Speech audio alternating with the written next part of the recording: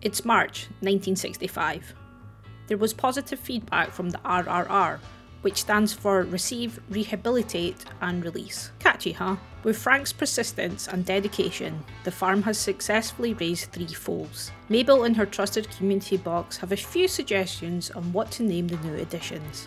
Pebbles, Dino and Bam Bam, after the popular cartoon series The Flintstones.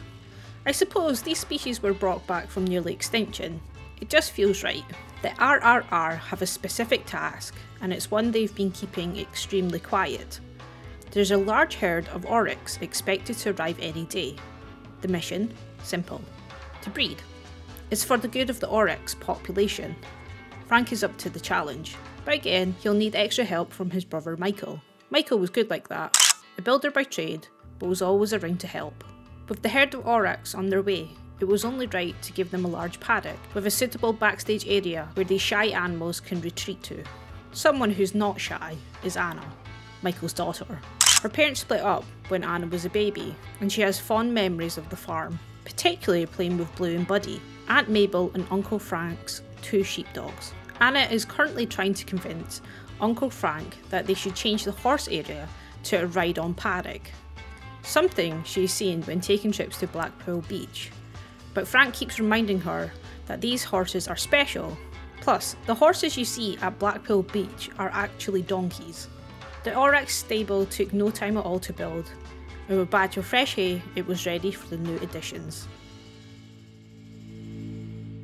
Hello friends, welcome back to Planet Zoo, welcome back to Maybel Farm. So in today's episode we are building a habitat for the Oryx, as you would have seen for the introduction.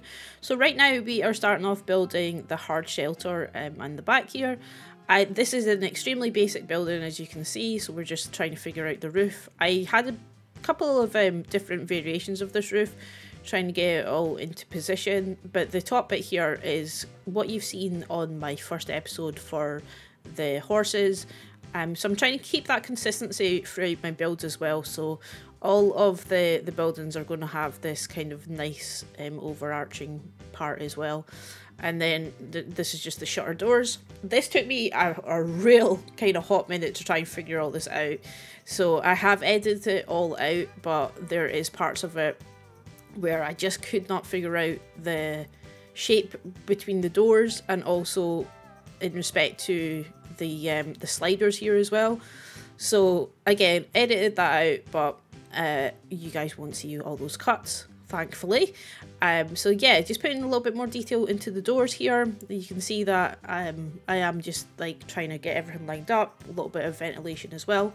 So this hard shelter was actually inspired by a real life shelter. I went onto Zoolix, which if you guys don't know what that is, it's basically a website that you can go on, and there's loads of reference images of real life zoos, real life habitats, and you can basically just go into the search bar, put in any animal that you require, and it'll come back with different backstage images. So here is the one that I took the reference from. So as you can see, this is for elephants, but I really like the backstage of it having these 2 shutter doors. It's not a massive area for the elephants either, but obviously it's suitable enough, and I love that. I just thought I really like that realism. I do love janky style buildings, as if you are a follower of mine, you'll know that that's kind of the style that I like to go for. So real life zoos are fantastic, but they are very boring. Some of them can be very run down as well, in terms of they'll just have these paddocks, these kind of like sheds and stuff. It's nothing anything amazing to look at, so that's kind of been at the forefront of my mind while I've been building in Maybel Farm as well.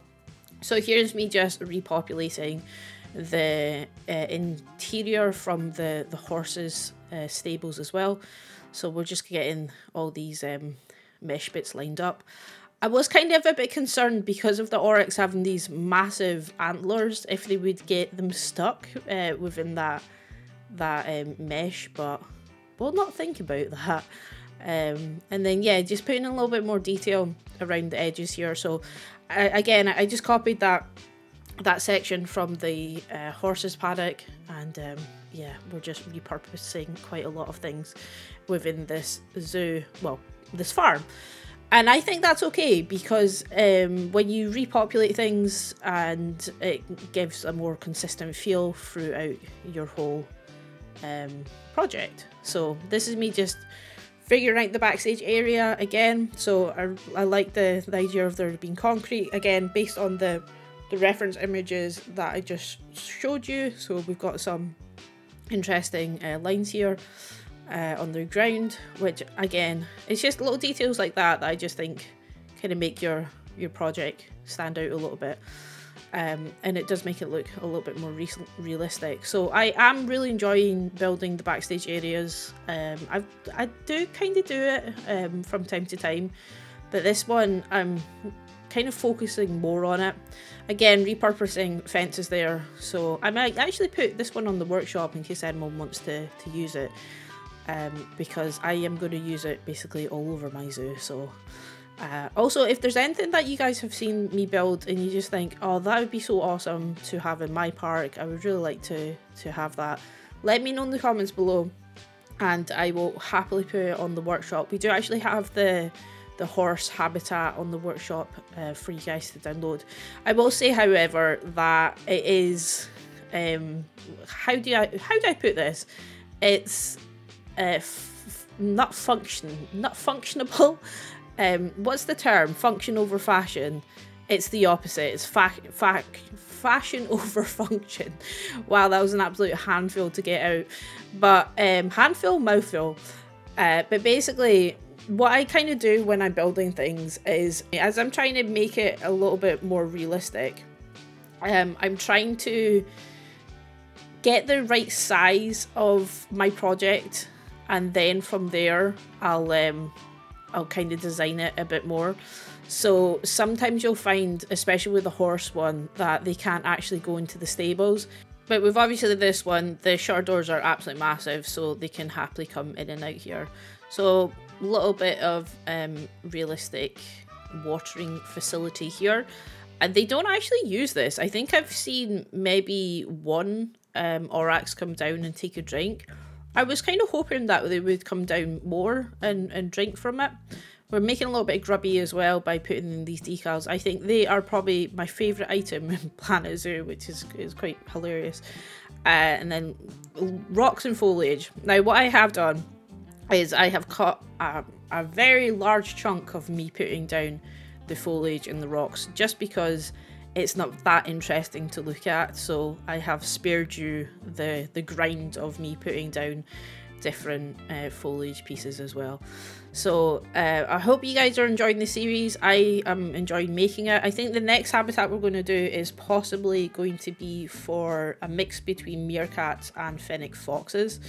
I do have obviously a story for that as well. The whole project's been scripted out, so I'm excited to be building that one. So that's what's coming up next on the channel. We kind of did start building it on a live stream, but to be honest, I think I might just rip that down and start again. Probably similar building style, but yeah, we'll see. We'll see when we get to that section of the project as well. So we're now coming up very shortly to the end of this video. So I will be hopping into the live part of the project. I won't spend as you know, a hefty amount of time showcasing, but I thought it would be just nice to slow things down a little bit and you guys get to see things in real time, and I can talk about more of my thought process as well. So this section here I am building for our guests, and the idea was I was going to have two paddocks, basically, that it was going to be a bit of a feeding section as well. Kind of like a petting zoo, but I didn't think the Oryx was very suitable for that kind of vibe because of their antlers. So again, we're just making this custom roof. I always say to myself not to make custom roofs because they don't actually take that long. It's just, it can be a little bit fiddly sometimes, but I really had to put a custom roof in this one just because I wanted this kind of janky, the tiles were falling off, and then a bit of grunge as well. And honestly, it's my favourite thing to do in Planet Zoo, is to make something pretty and then grunge it up. Anyway guys, that's enough from me, and I'll talk to you guys in the real-time tour part very, very shortly.